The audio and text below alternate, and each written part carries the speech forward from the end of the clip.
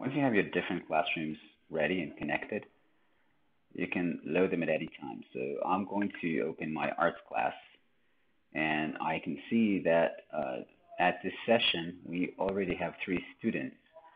One of them is a Windows device connected. The other one is a Chromebook, actually my Chromebook. And the third one is a tablet. It's an Android tablet. So you can see that 3 different type of operating systems, all 3 of them are connected to the same classroom. I'm not going to control myself, but I'm going to show you how an example of how we can selectively take these 2 students and, for example, lock the devices for attention. So we get students' attention immediately. So the student cannot do anything with the device. Once I stop, it will release it, and they will be ready to work again. I can also take remote control of each and one of these devices. So, for example, I'll take remote control of this Android tablet. This is a full remote control, meaning that you can actually control the device with touch. So if I click on the home button, it will go to home. I can swap to the right, swap to the left, like this, and launch application. So I can also do that in full screen. So if you have a student that is working nicely, this is a great way to show his work. I can also do the same thing with a Windows device. If I take remote control, I will fully control the Windows device. I can take that PC and change it to different places.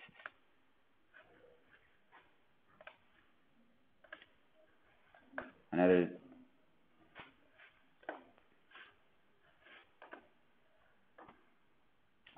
and also launch the survey. So if I launch a survey, a yes or no survey, all the students will be presented with a console to answer yes or no. Red is no, green is yes. So if I answer, and I can see that David is still pending, but the rest of the classroom already answered.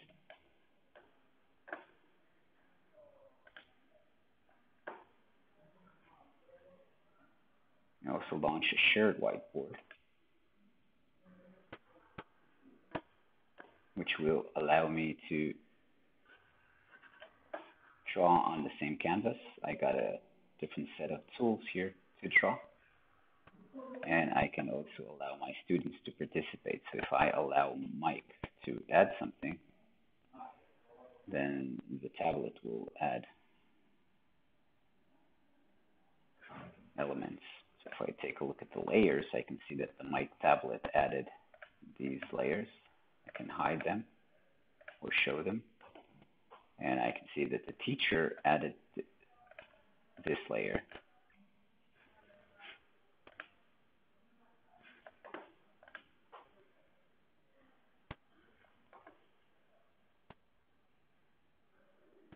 A student can raise his hand, and you get an annotation that the student raised his hand. I can always remove the hand raising and clear it for everyone. You get more information about the device, the live thumbnail of what's going on at the same time, and information about the battery, about the Wi-Fi it's connected to, some more information about the device itself, the installed applications. If I don't want to see the students that are not connected and are supposed to be in the classroom, I can hide them or bring them back. And of course, I can change the size of the thumbnail, which makes it easier for you to monitor the classroom if you have a lot of devices.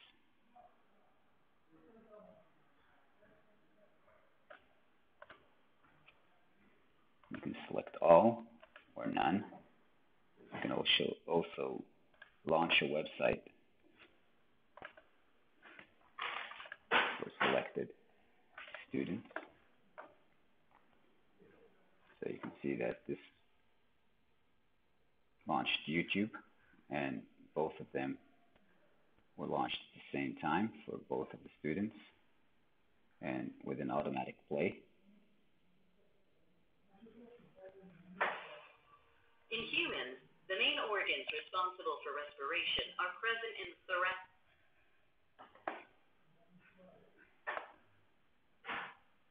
And I can also launch a shared video.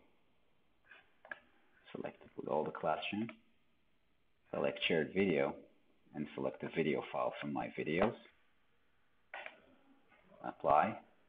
And this will run a synchronized video with all my students. I can see the status that they're all stopped, but when I'm playing it, all of them will be synchronized and play the video together at the same time.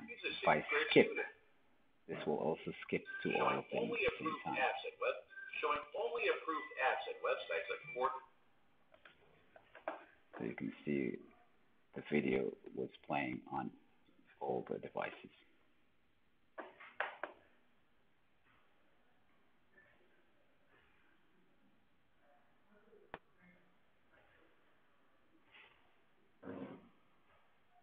Also send a message,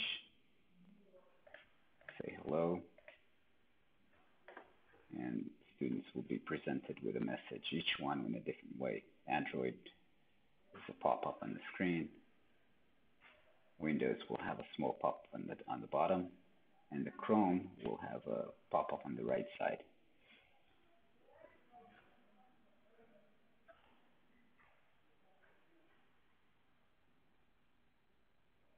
You can also apply a policy if you want to lock the device into a certain policy. You can create as many policies as you want, and for any type of device. So you got Android, Windows, iOS, and Chrome policies. In this case, I would like to apply a Chrome policy on my device. This is, an Android policy on the device. And when I apply this Android policy, you can see that the device is immediately changing, and now it looks completely different with a different application list because the rest is locked. So if we take remote control,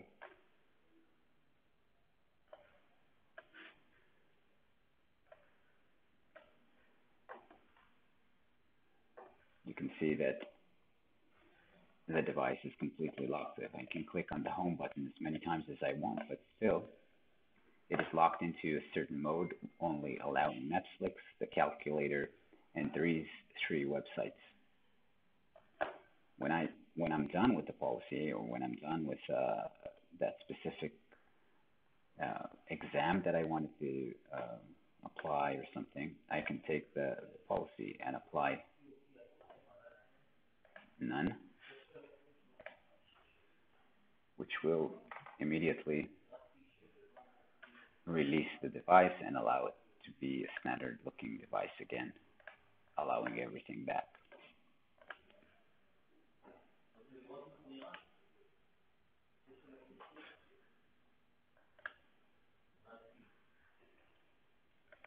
With Chrome, you can also browse see the browsing history. Chrome and Windows, you can also see the browsing history, and you can see my open tabs, and I can close the different URLs if I'm interested. So these tabs are now closed.